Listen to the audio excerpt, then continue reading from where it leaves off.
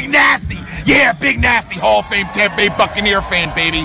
And you're watching Cannon Fire Podcast, brother. No other rock and roll. If you ain't watching, you ain't listening, and you're missing out. Woo! The Cannon Fire Podcast is brought to you by our friends at Cool Towel. The Cool Towel is an all-natural, instant cooling towel. No water, no refrigeration, no prep of any kind needed before use. Just take them out of the resealable pouch, shake it up, and it's good to go. It's that simple. When you're finished, put them back in the resealable pouch for use later on. You can find them online at cooltowel.com, the official sponsor of CFP. We need one day, one win, one family, one day, one win, one family, one time. We got one time to do this. That's it. We got one time. Let's go. It's time to go to work. It's time to go to work. Go. One time on three. 1, 2, 3. One time. All right.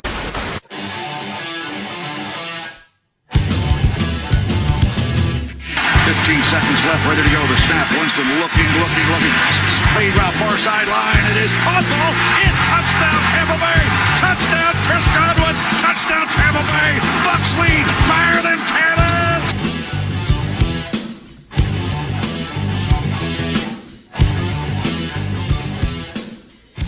Welcome back, ladies and gentlemen, to a brand new episode of the Cannon Fire Podcast here today, August 2nd, 2018, for episode 30.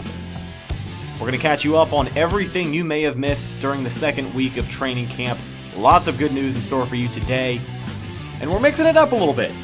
30th episode, we've been around for a little while.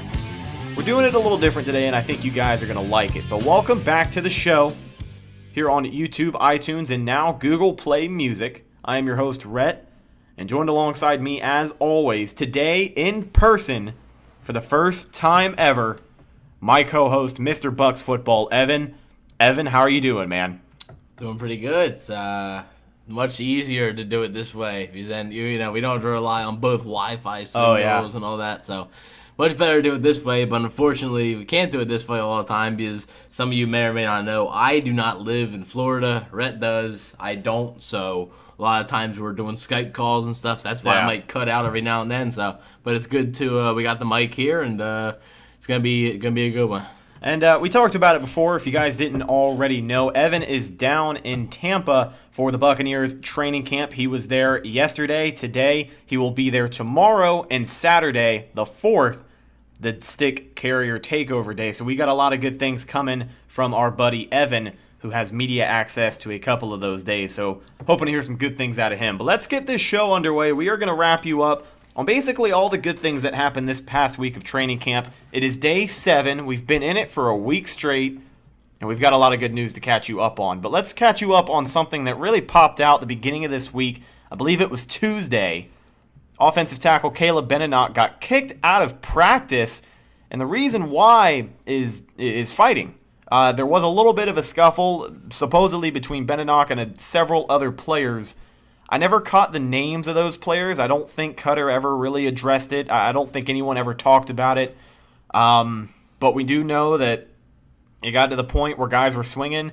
He and a couple of other guys got kicked out of practice, and I mean, that's it. You know, Cutter came out on his press conference, said he likes the energy, he likes the aggression, but when it comes down to it, you can't swing. That's what's going to get you kicked out of practice, and that is what ultimately will get you kicked out of games.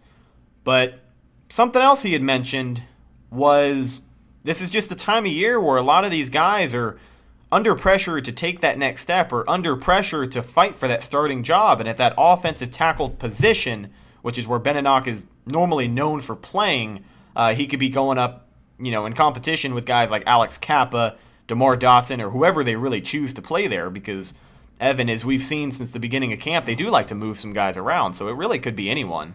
Yeah, they do. Benenoch was playing with the first team offense today. He's playing guard. And I mean, him and Cap have been battling for it. Cap actually played tackle at what's his college called? I seriously don't remember. I was about to say Hobart, but that's Ollie Marpet. Oh man, that's gonna bother me now. I gotta look that up then. But Here, you look that up, and yeah, and we'll pretty much talk about everything else going on. I'm sure somebody knows out there that yelling at the screen. They might be a little bit mad at us if they're listening and they know. But let's be honest. If you do know, that's awesome because I really don't remember the name. It was a D2 or D3? Humboldt State. Humboldt State. I know they had the green and the gold uniforms. Humboldt State. It is. It just says Humboldt State. It doesn't say whether it's a Division III, anything like that. Yeah, but Humboldt State it was. So. And we had talked about a little bit before regarding the offensive line. You know, obviously a lot of things were changed during the offseason. Coming into camp now, going back to what we were saying about playing different guys in different places, they're moving some people around. As you mentioned, Benedock was playing guard today. That's a different set of competition that he's got to be put up against. Mm-hmm. So it really opens up your mind to all these different combinations that the offensive line could be made, and hopefully they can make some big holes for Rojo or Peyton Barber, whoever they got running the ball come the first half of the season. And got to protect for Ryan Fitzpatrick / James Winston. Oh, yeah. So we're going to see how those guys mesh together. A little bit more coming up from them throughout the rest of training camp. So getting excited about the offensive line. Some cool things going on there. Now, moving on. Same press conference. Dirk Cutter has actually made a comment about a Buccaneers receiver that a lot of people know, but I think a lot of people forget about. And that's the hump. That's our boy Adam Humphries. Cutter basically came out, and in the quote he said, not every guy is going to catch for 1,000 yards a season. And Adam's not that guy, but Adam is pretty much the guy who is in the right place at the right time and is always exactly where we need him to be. And can't say anything more true than that. It's nice to see Adam Humphries getting some props. Yeah, I mean, a lot of people are forgetting about him, you know. A lot of people look at, you know, the training camp videos, and you don't see much with Adam Humphries because he's not a splash guy. I mean, he's never really been known for that big splash play. I mean, he's definitely not going to take a slant 70 yards of the house, but I mean, he's got a couple of plays that are pretty nice to watch, though. Yeah, he's got some highlights. I posted yesterday on the page. I posted Adam Humphries' touchdown from the Falcons game last year. I don't know if you guys noticed this. A little fun fact about Adam Humphries before I really start to get into it. He has 3 touchdowns in his career. Each one of those touchdowns, it's one a season. He has 3 years in his career, 3 touchdowns, 1 per season, and they're all within the last 4 weeks of the season. Oh, yeah, so he shows up at the tail end of every year then? So, it was Week 15 last year. Then it was in Dallas. I believe that was Week 15. And then it was New Orleans 2015. That was Week 14. That all within the last. That Dallas touchdown, that was like the awkward. That was the crazy one. That was the bumbling one, right? Crazy one, yeah. That one was pretty fun. I remember watching that one as it happened because that Dallas game was up and down. It was up and down, but I remember that was a really important game for us that we went out there and lost. But that's the Bucs. I mean, back to Humphries, but I mean, Adam, he's been solid. He always is. I mean, you never really see him. You don't really see him drop a ball. He's a hard-working guy. He's not a speedster. He's more of a possession receiver. He's not gonna get you. You know, he's not gonna take. You're never gonna see Adam Humphries take a slant and go 40 yards. Yeah, you're just not. He doesn't have that speed. But to be a guy to be in the right place at the right time, to get first downs, and pretty much, you know, to be where you need to be, that's all you can be asked for. So you got to definitely recognize. I mean, a safe punt returner. I think they want more out of the position, but I mean, he's safe. Yeah, I mean, that's why I think they're trying out Deshaun Jackson and stuff there. Which Deshaun Jackson's also another guy that's being forgotten about. I guess he just doesn't have this. I mean, last year he had more splash plays, but this year I feel like he's going to have the better year. Yeah, I'm ultimately looking to see what happens with Deshaun Jackson at punt returns. We've seen some dangerous things out of that man when he played for Washington and Philadelphia, especially Philly, on the punt return. Yeah, Philly, he was a fast guy. The Meadowlands Miracle or whatever when he came back. That was all him. That was all him. But let's look forward to that, and a lot of praise for Adam Humphries there, as a lot of people do forget about him. Now, moving on to another point, Mike Smith in his press conference has expressed how impressed he is with some of the rookies, MJ Stewart, Carlton Davis, and Jordan Whitehead. Now, MJ Stewart, we've been talking about him since training camp started. This guy has had a hell of a camp. We're a week in, and the way he's performing, you can look at his play. You can either play him on the inside or the outside. And basically what I'm trying to say here is that he's a very flexible player for being a defensive back. And, to be able to make up a lot of ground and cover, that's exactly what we needed. And for being a later round pick, it's really cool to see. You still got to remember, though, he was a second-round pick. I mean, even though, was it? Are you talking about Stewart or Whitehead? Okay, Stewart, yeah, I was getting him confused. MJ Stewart is flexible. He can play inside or outside, but I was thinking of Jordan Whitehead. So I thought, Jordan Whitehead was the 4th-round pick. MJ Stewart was second. Gotcha. Talking about Whitehead, he actually had a pick a few days ago. He's not going to be a starter right away. But, he is he's kind of undersized for safety. But I still think I see potential. I don't see him becoming a star player.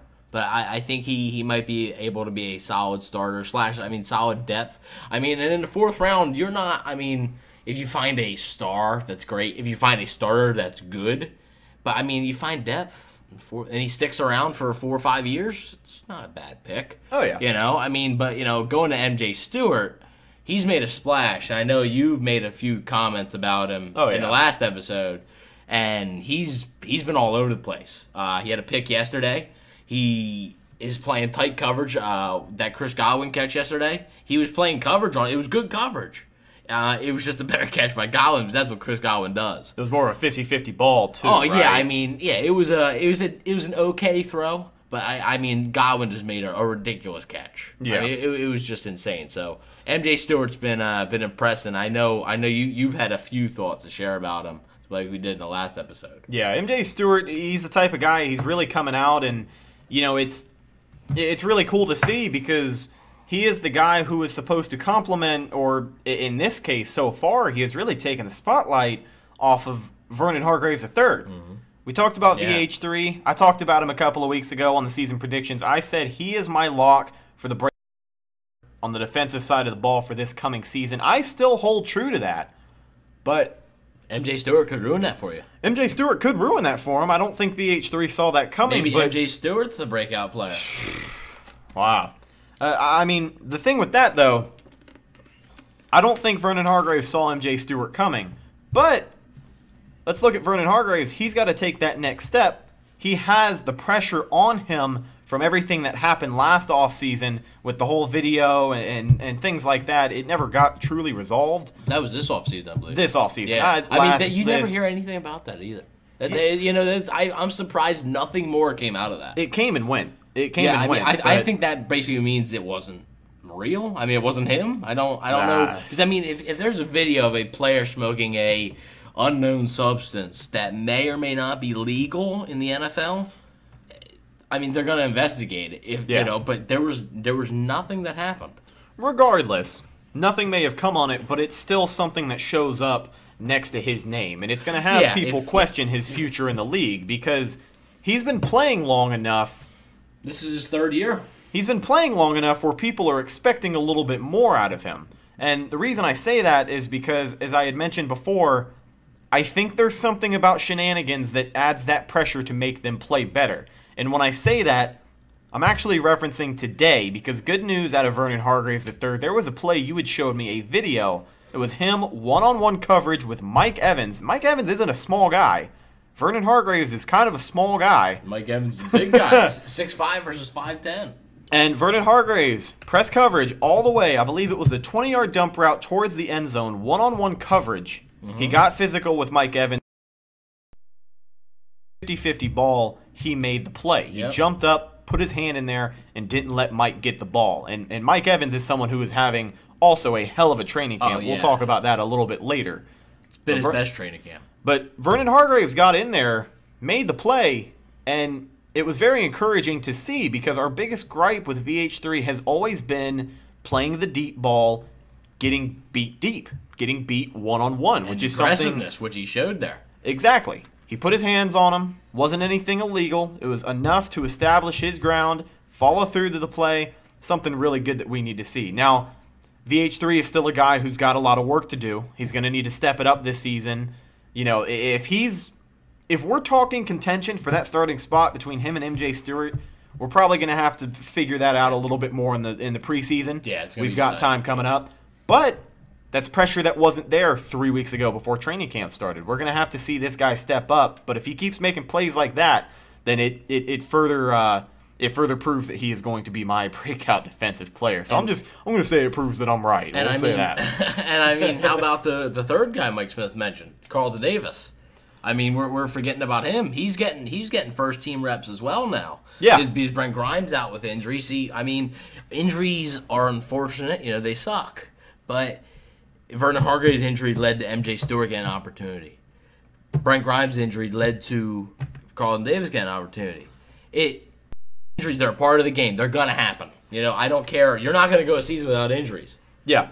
And that's the thing, too, is that this time last week, doing the Best of Training Camp show, we had touched on Carlton Davis and said, we really haven't seen a whole lot out of him so far. And so far, he's gotten He liked the other day. He was physical, more physical than Hargraves was. I mean, because he can be. If Hargraves tries to be too physical with Mike Evans is just going to go over top. Carlton Davis, he's a big body. He's 6'1", 6'2". So, I mean, yeah, he's a tall guy for a corner. Yeah, I mean, yeah, that's the tallest corner in the league, I think, is probably 6'3", but, I mean, Mike Evans is 6'5", so he's still taller. Yeah. I mean, Carlton Davis, the Buccaneers have not really had a corner that plays like this in a long time.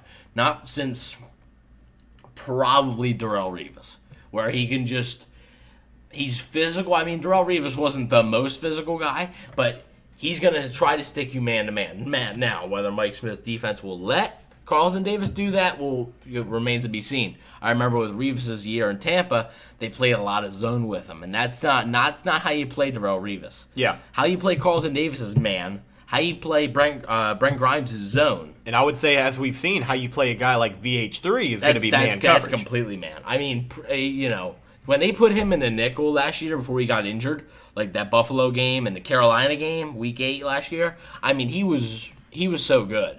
Those are easily the best games of his season, and I think that's something that the Bucs need to see. Obviously, if he ends up being a good nickel corner, still a bad draft pick. I mean, you draft a guy that's only coming in on third down at number 11. I mean, I know you traded down a few spots. Got an extra pick, which you used to trade up for a certain kicker. But, a nickel corner is still valuable. I mean, because third down, it's a passing league now. Guys are, 20 years ago, guys weren't passing for 5,000 yards. Brad Johnson had literally threw like 20 touchdowns, played most games, threw 20 touchdowns, and that was a good season. Now, I mean, they'd say, it was kind of underwhelming.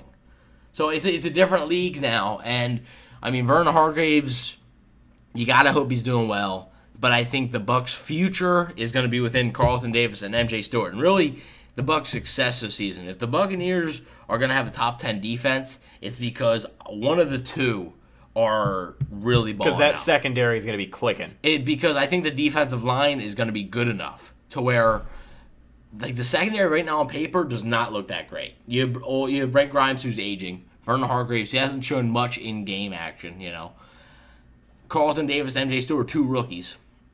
Yeah. Ryan Smith, who's been awful. Yeah. I mean, you haven't heard much about him at camp either. And then you got Justin Evans, inexperienced. He's good, but he's raw. He's very raw. He's still got a lot of work to do. He's good. He's raw, and then you got fan favorite Chris Conte.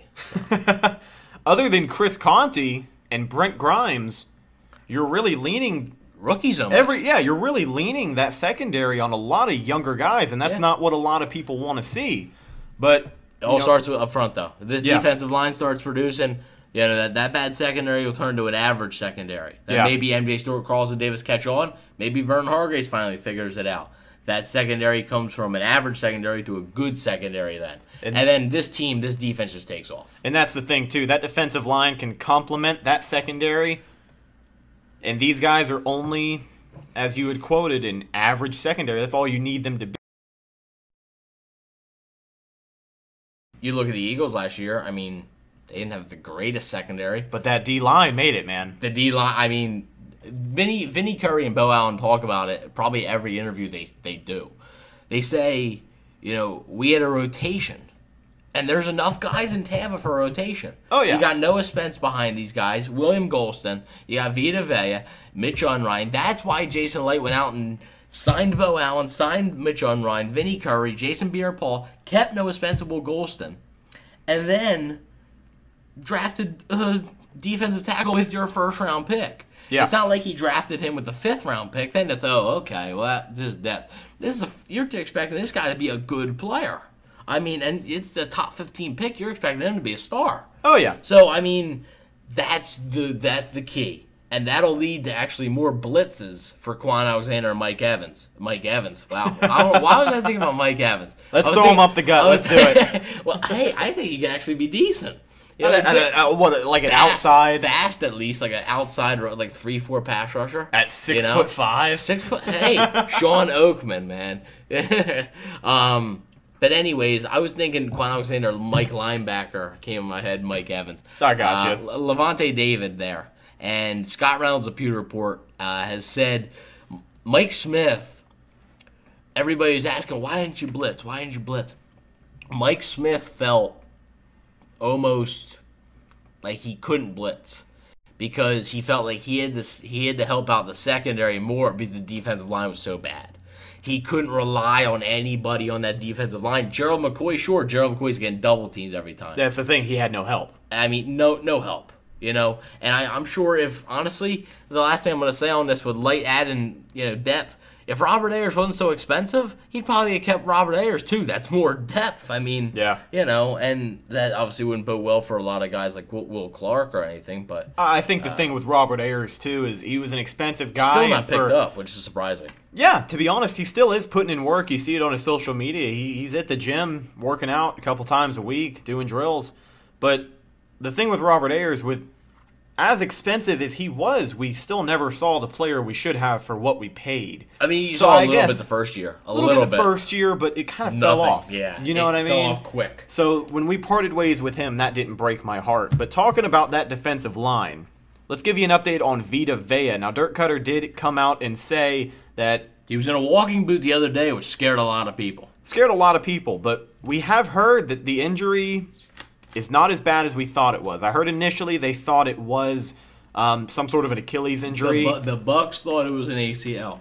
A lot of people, Cutter originally said calf, and then after, that was like when it happened, then after practice they went and they originally, Cutter said in his interview, the way Vita described it, it sounded like it was an ACL. And if it's an ACL or an Achilles, he's out for the year. Yeah. Well, and that's your or something, but even then you're out. You're out half the season. Yeah, so good news out of there. Still kind of, I don't know if it's a question mark at this point for week 1. I think they're gonna be cautious with it. I think that's what the boot's for. I think they was in the walking boot and on the car. I mean, honestly, I looked at that. I got a little worried. Yeah, because you'd think a calf injury. Okay, well, I mean, he was able to walk off on his own power. Then the next day you see him in a walking boot. That's not good at all. At least he's not on crutches or anything.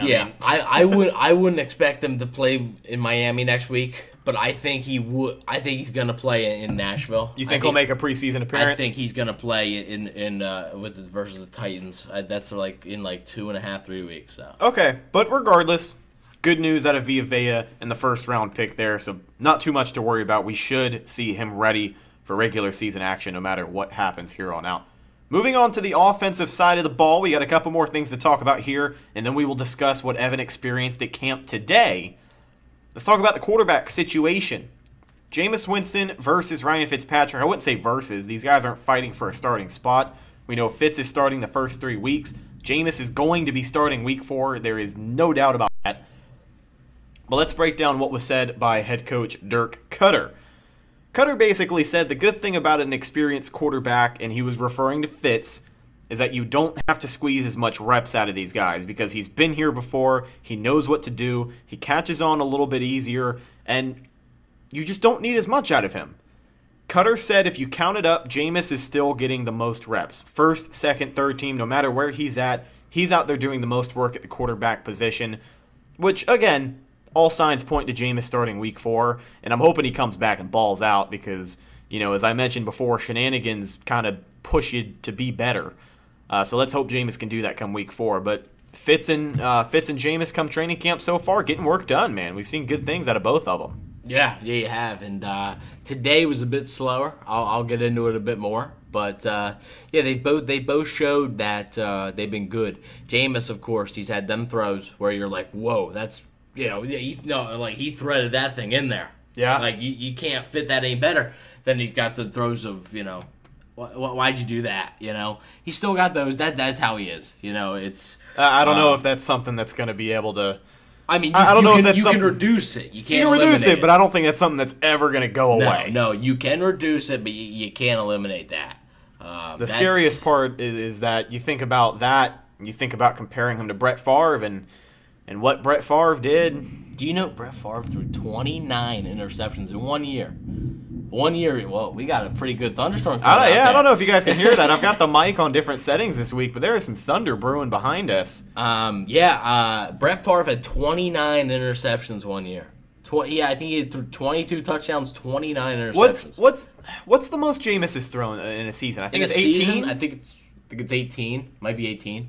I think 18. I think it was 2016. I think he threw 28 touchdowns that year and then 18 picks.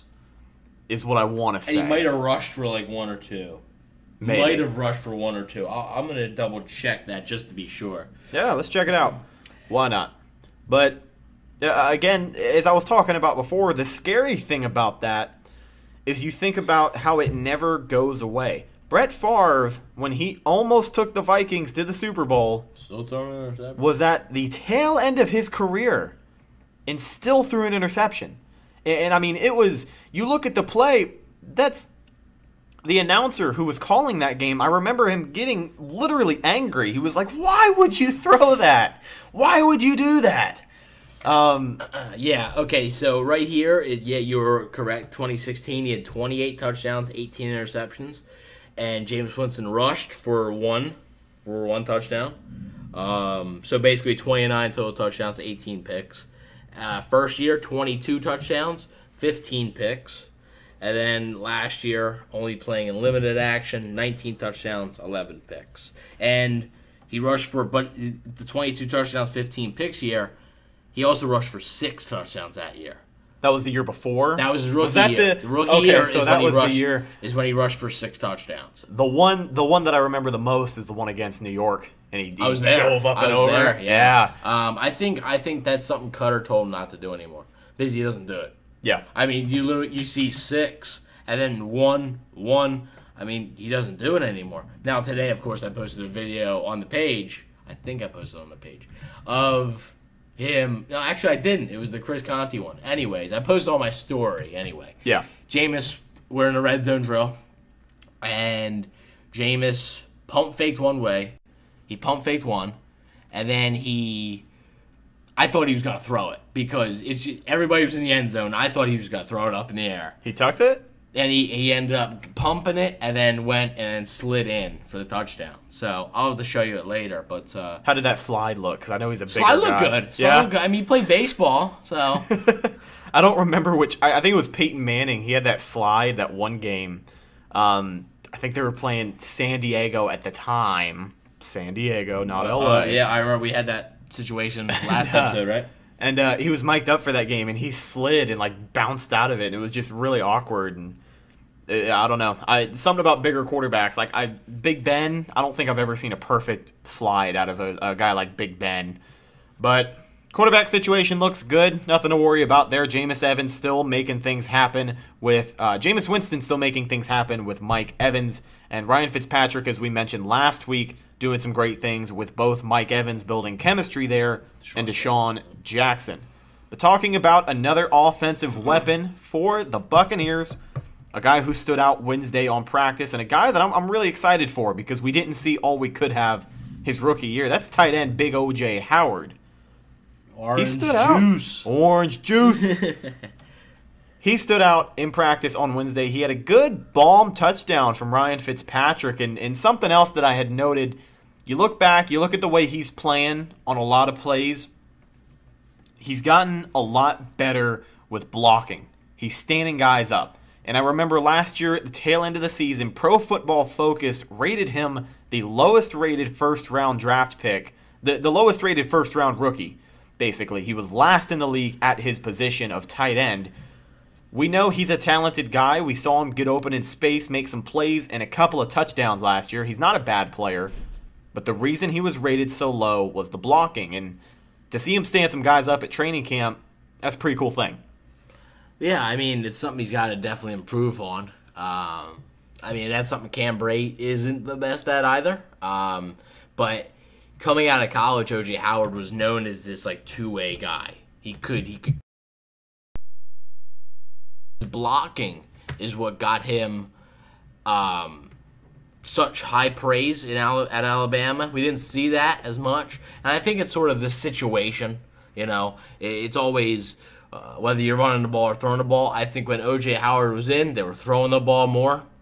You know, I think that when he was in and when they were having him block, he might have missed a few blocks. I mean, tight ends are hit and miss with blocking. Yeah, you know, they're 50-50 guys. So they're like running back with blocking. So Cameron Brate is probably a worse blocker. But, I mean, Cameron Brate's been here longer. He knows. I mean, he's picked it up a little bit. So, yeah.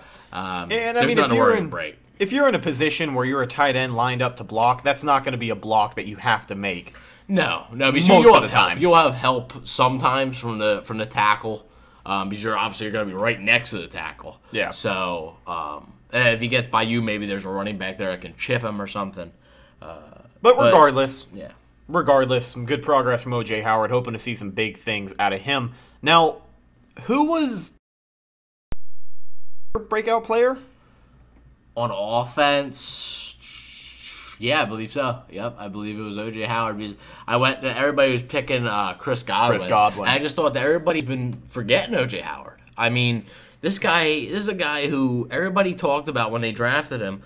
Everybody said, well, you got Cameron Brate. How are you going to spread that ball? That's a two tight end set, man. It's exactly what you brought him in to do. They both got 6 receiving touchdowns last year. OJ played in 2 less games than Cameron Brate, and they both got 6 receiving touchdowns last year. So I think that, a lot of people are forgetting about how explosive he can be, and I think that he's going to be a bigger part of the offense. At first, first few weeks, he got that touchdown against New York. But, the first 4 or 5 games, he was quiet. He was kind of quiet. He didn't play much at all in that Chicago game. I remember he had 1 catch. Yeah. But he was quiet. And I just think they're going to get him involved in the receiving game more. He's got incredible speed for a tight end. And he's strong, Excuse me. Yeah. He's a big guy. I mean, he ran a 4.51. I mean, that's ridiculous for a tight end. So... I just think that the attention is going to be focused on Mike Evans. It's going to be focused on, Cameron Brate, especially in the red zone. I mean, people pay attention to Cameron Brate a lot, and I think O.J. Howard is going to be able to take advantage of that. And I mean, it shouldn't be a surprise pick. I shouldn't have to say breakout player because he's been here for a year. Everybody knows who he is. Everybody knows him, but everybody's on Chris Godwin right now. And no, don't get me wrong. I think Chris Godwin's going to have an awesome season. Yeah. But I think that, he may even have a better statistical season than O.J. Howard because I think he'll get more of an opportunity because I think he'll end up being the number 2 wide receiver. So he'll be on the field more. So you think he'll be number 2 wide receiver before the end of the year? Yeah, I think early on, I think you could really see that. And apparently in minicamp, they've been working, minicamp and OTAs, they were working Godwin and Evans outside with Jackson inside. And then Humphreys would move inside, Jackson would go outside, Godwin would come out, whoever needs a breast, pretty much. Yeah. And then obviously you got the 5th wide receiver competition. We'll get more on that, That'll mainly be determined in the preseason games. Yeah. That's not something you can really, people can have a good practice, but preseason games are huge for that. So. And we got some time to figure that out. Football starts tonight, actually, the Hall of Fame game. We're going to be up at Wing House after this. We might catch a little bit of that game. It starts at 8 o'clock, so we'll see how that goes. But let's move over to what you experienced at training camp, man. Run us through your half of pretty much your bullet points of what happened out there today. We've caught you guys up so far. Let's talk about what happened today. Yeah, well, yesterday, I remember I just talking about Chris Godwin. He was an absolute monster yesterday. I know you said I was there yesterday. I wasn't. Oh, you weren't? No, I wasn't. I got in yesterday. My plane landed early yesterday. I'm attending the next 3 days. But I wish I was because, I mean, he put on a clinic. Especially that one catch like we were talking about with MJ Stewart right on him, you know. And there's a few other catches that we didn't get video of. But, I mean, they were – the guy just doesn't drop the ball. And, you know, I was talking to Trevor Sikkema today from Pewter Report, and he said, you know, sitting at 19, okay, O.J. Howard, he wasn't expecting Godwin. But he said when they picked Justin Evans, he said he thought for sure it would be Chris Godwin. He thought that pick was Chris Godwin. And Chris Godwin was still available. And then they picked Justin Evans. He was like, oh, okay, so I guess Godwin's out of the picture. And wasn't picked. Now all of a sudden the Bucs are on the clock. And Chris Godwin's still there, and they pick him. I mean, I couldn't believe I had a late first-round grade on him. Yeah. I mean, obviously, if you guys don't know, I'm near the Philadelphia area, so I catch a lot of Penn State. That's where he's from. The kid was a beast, you know. Caught everything quick enough to get separation. Tough kid. You know, and he's showing all those things that he showed at college, he showed them. Yeah. He's tough. He said he battled through injuries last year. Was not any obviously significant because then he wouldn't play. But you had those nagging injuries. Everybody does. I don't care. You're a football player. At the end of the season, you're healing. You're taking 2 to 3 weeks to heal your body before you start training again because you're hurting. I don't care if you don't have an injury or not. You're sore at least. Yeah. Tough, gritty, can catch anything. Honestly, he sounds like a Patriots wide receiver. Yeah. But he's not. I mean, he's bigger. You know, he's not like a Wes Welker type. But Chris Godwin's just an animal. Expect him to have a big year this year as well. Awesome. The running back situation now, everybody's talking about Ronald Jones, Jaquiz Rogers, Peyton Barber. Charles Sims, I didn't really see him much today. He was running a lot with the threes.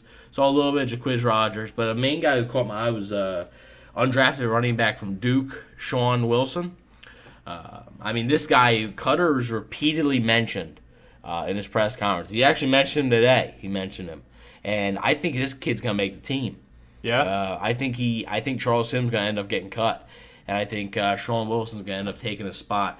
They've had him doing kick returns, of course, but all kick returns were touchbacks, unfortunately. So he didn't able to get to return any of them, but they had him out there to do some kick returns, and they had him out there with the threes and just the burst he has. I mean, this guy's got speed. This guy's got more speed than Sims. He's got more speed than Rodgers. The only person he doesn't have more speed than is Jones. Because Jones is just a burner. Yeah, Jones is quick, man. I didn't see much of Ronald Jones today. I mean, they were doing the mock game today. Yeah. So, I mean, they weren't doing like a normal practice. Practice actually ended about 45 minutes early today, which kind of surprised me. Like I said, I told you earlier, I was looking at my clock. It was like 10 a.m. I was like, well, why is everybody leaving? And why are those guys taking off their pads? But, Sean Wilson has looked good. Cutter's repeatedly mentioned him. Now, obviously, this is training camp. Not one game has been played yet. Kenny Bell looked great in the training camp. Yeah. Came into the preseason and flopped. That happens. Could he flop? Sure, but I think that this kid has the skill set, and I think he's like Charles Sims, but I think he's a better runner than Charles Sims. I mean, I saw him run straight up the gut.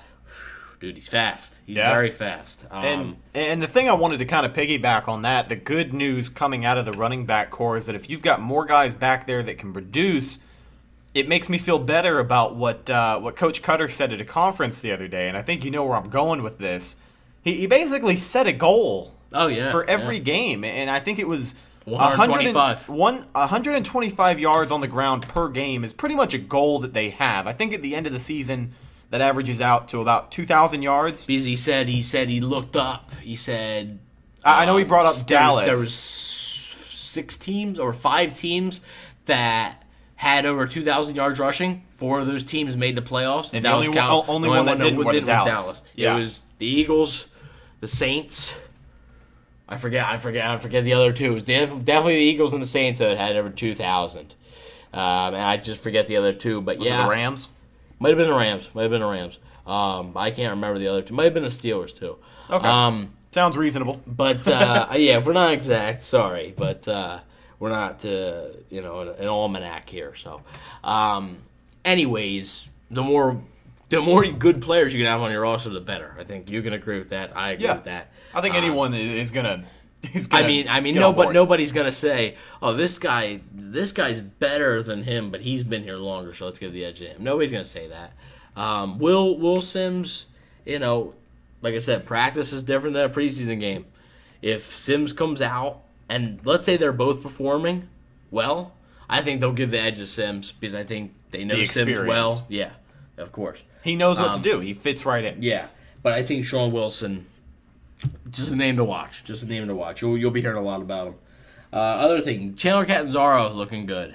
He got an update from Pewter Report. The first day they tallied kicking, he was 5 for 5. Trevor Moore was 2 for 5. We talked about that. Yeah, I talked about that last week. And then the last time they did it, he was 5 for 5, and Trevor Moore was also 5 for 5. Now today... Now you mentioned something today. Well, okay. Well, today he was 2 for 2. They didn't kick much today because, like I said, the mock game, it was't like a practice per se. They were indoor mostly today, yeah, right? They were indoor all today. I'd actually seen if I can I'd seen that one of Brian Anger's punts hit the roof. Dude, there were like 5 of them. Yeah? Dude, I was getting frustrated because I'm trying to get video of guys punt returning, and every punt hits the roof. I think, I was talking... Was it like a loud noise? Not really. I mean, you heard a bang, but... See, he was kind of joking around. He said, "Man, I should have built it 10 foot higher. I guess that's my fault." But anyways, I was talking to Trevor afterwards. He said, it was a mock game. He probably told Brian Anger, kick it like you would in a game. Because you don't kick the same in practice. Yeah. He's saying, act like this is a game. So he was like, okay. Yeah. So he's putting that thing in the roof off the place. So, he hit it, I think, at least 3 times. At least. So, yeah. But anyways, Chandler Catanzaro, he made all of his kick storm warm-ups. Then he goes and he lines up for this kick. And the first kick, it was from 54 yards now to his defense. But this kick is to where it needs to be. And a lot of people, I think it just came off his foot wrong. I mean, that's what me and Trevor were even talking about. Because I asked him, I was like, what was that kick? And he said, I actually didn't see it. But people told me it was like 15 yards, short. And it was 15 yards short. But the good news is, of this situation, the very next one he hit, which was like a minute later, he hit right down the middle from 54. So yeah. And then Trevor Moore made one kick and missed one kick. So both kickers have been doing all right. Chandler Catanzaro's been doing good. So the Bucs are hoping that, Let's hope for the third year straight that's our guy. Yeah, well, okay, yeah. So you had Roberto. So 2015, who'd you have? 2015. That was the Kyle Brinsda. Yeah, Kyle Brinsda. He was the start. And then Connor Barth came in at the end because they got rid of Brinsda after he missed that 28-yard field goal. That was against Arizona. That was against Houston. He missed it. Okay. I remember that because the Bucs lost that game by 6 points or something, and he missed 2 field goals and an extra point. But the name Kyle Brinsda will always stick with me because I will always associate that with just the start of our kicking woes. I don't know what happened. It was a start. Yeah. Well, the start of the kicking woes actually came a bit earlier. It came in the 2014 offseason when Connor Barth tore his ACL at a charity basketball game. Connor Barth was the Bucs kicker, and he tore his ACL. Connor Barth wasn't a bad Bucs kicker. No. I mean, he wasn't the greatest, but he was good. And yeah, he tore his ACL. They bring in Pat Murray for the 2014 season. I thought Pat Murray did well. Pat Murray got beat out by Connor Barth. He got beat out by Connor Barth in the 2015 offseason. Then they cut Barth and trade for Brinsda. Brinsda comes in. He actually made a 62-yard field goal It was either against the Saints or in the same game against the Texans. He made like a 62-yarder. We were like, whoa, this guy is. But then it just all went downhill. So then you got that. Then Connor Barth came back. Then Roberto Aguayo came in. Then, Nick Folk came in. And then Patrick Murray came back. And now you got Chandler Murray's Catanzaro. gone. Now you got Chandler Catanzaro. And then, they'll bring Trevor Moore back and all that. So, and then eventually they'll bring me in. But anyways, the Bucs are hoping that they found their solution at kicker. Other thing I want to talk about is just, Hargraves just locking down Evans today. It was that one play. It's a good look, man. Yeah, it was. I didn't see, Evans didn't get as many targets as I thought he would. Godwin got a few. O.J. Howard got a few. Deshaun Jackson got one, but that was the one that was picked off by Conti. Ryan Fitzpatrick just tried to fit that one in there too close, and it just didn't work. But anyways, it's just like we described it. I mean, he was about 5 yards off of him, not 10 yards. Like, you see that cushion he's given, Yeah. And Evans went up, and like I said, that's how you beat Mike Evans. That's you got to play physical against him. And I mean, he still may, catch the ball just because he's that big, he's that good. But Hargraves held his own. He was able to knock it out at the last second. So that was a big play. I got that on film, and that's why I showed you. That was a good one. The last note I have here is the red zone struggles. Now, Cutter kind of explained why they were struggling here. He said that it was a situation that they put in where there's 4 seconds left, and you have to score a touchdown to win the game, and you're at like the 20-yard line. So what would happen was the defense would send 3, Gerald McCoy, Jason Pierre-Paul, and Vinny Curry, I believe, and then they sent everybody like right at the goal line. Like nobody, like the linebackers were like at like the 5, and then the rest of the people were in there. They would just drop back and cover. Yeah. You said they only rushed like, 3? 3. I mean, I didn't see any more than 3 in that period. And they didn't have the quarterback. The first and second team did not have much success. Second team scored with Winston on that scramble. But then the third team scored with Ryan Griffin, the little out route pass. You know who caught it? Number 89. 89 is 89. No, it's not Bubba Wilson. No, it's not Russell Shepard. 89. Oh my gosh. Is it Jake Lampman, maybe? I don't know. Because I know Bernard Reedy, they changed his number, didn't they? No, Bernard Reedy's still 18? Yeah, I think. Well, I got the numbers right here, so. All right, we'll pull it Bernard up. Reedy's 18, Jake Lampman's 19. So then who's 89? Because I know the number 89. I'm just trying to think. Okay. Irvin Phillips, that's right. He's a rookie. So they were successful, but the first team didn't score a touchdown at all. Chandler Catanzaro had to come out for a field goal. That needs to be corrected. They still can't figure out the red zone to save their lives. That's a big reason why this team struggled last year. Other than the defense, if you could say one thing, you could say 3 things about why the offense struggled.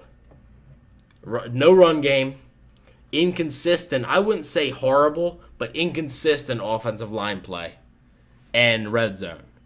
I don't play calling, but I'm talking about just player-wise here. Red zone's a killer because you can't score in the end zone. You got to bring out your field goal unit. That's knowing 3. us last year, not having a super dependable field goal unit, that's going to hurt you there too. And that's 3 instead of 6. You do that 2-3 times a game, that adds up. And like you said, the Bucs sometimes missed that and didn't come away with any points. So I think, they struggled. But obviously, I mean, it's not as big concerning now with what Cutter said. I mean, thank God they weren't just going through a normal red zone drill. Thank God there was a situation and they had to, force the issue. But Jameis forced the pass and arrows picked off by Tandy. Ryan Fitzpatrick tried to force a few passes, just got broken up. Let me tell you something, though, one last note I got here. During that red zone drill, Vernon Hargraves and Quan Alexander are 2 of the most energetic guys I've ever seen play football.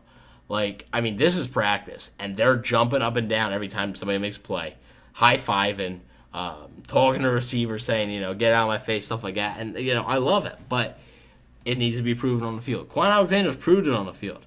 How much can Vernon Hargraves talk? You know. Yeah. I mean, it's great to have that confidence. I think to play corner, just like Jalen Ramsey, to play cornerback, you have to have confidence.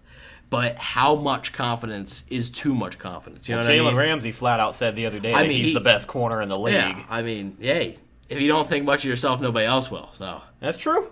That's true. But the confidence is good. Like you said, I think Quan is a guy who has really proven himself. So just to have, especially for the younger guys coming in, just to set the tone and to set the energy at practice for this defense, you can get these guys all clicking on the same cylinders. I think we'll be all right and we'll be able to make something happen. It'll definitely help. I mean, but for sure. Without a doubt, good things coming out of the rest of training camp. We got a couple more days to go. We got a little bit longer to go. Well, yeah, they play Miami a week from tonight. They're in Miami. And then they come back to Tampa for a little bit, and then they head out to Nashville a few days early for joint practices with the Titans. Then they play the Titans, and then you got your first game at Ray J versus the Lions, third preseason game. It's a game the starters are going to play the most in. So, but yeah, I mean, training camp next few days for me. Keep following along on the page, Bucs Football. Head over to pewreport.com to the best Bucs coverage, besides my page. I mean, me and Pew Report, we got you covered. I mean, Scott Reynolds, Trevor Sikkema, Mark Cook, they do a great job there. Videos, live updates, whatever you guys need. I mean, articles instantly after practice. They do a great job, and they have their own podcast, the Pewter Nation podcast, which I'll be appearing on tomorrow, Friday, August 3rd, right after practice. So yeah, if you guys catch that, go ahead and just stay tuned. It's gonna be exciting, especially with the Stick Carry Takeover on Saturday. And actually, Rhett, you may be there. Yeah, man, definitely gonna try and make it out to that. But an exciting time of year, ladies and gentlemen. We are a week away from Buccaneers football, and it doesn't seem real now that I just said it out loud. It still doesn't. But I'm so excited. A week away. And cherish it. It goes fast. Yeah, man. It goes fast. Let's make the most out of this season. Let's keep it positive, and let's see some work on the field from our Buccaneers. But that's just about going to do it for this episode of the Cannon Fire Podcast, episode 30, wrapping you up on the second week of training camp. We will talk to you guys next week. But before we go, make sure you follow the show on Instagram at Cannon Fire Podcast. We are on Twitter at Cannon Fire Pod. And make sure you find us on iTunes and now Google Play Music at Cannon Fire Podcast. Thank you guys so much for listening for 30 whole episodes, and it's time for Bucs football. We'll talk to you guys next week. See you later.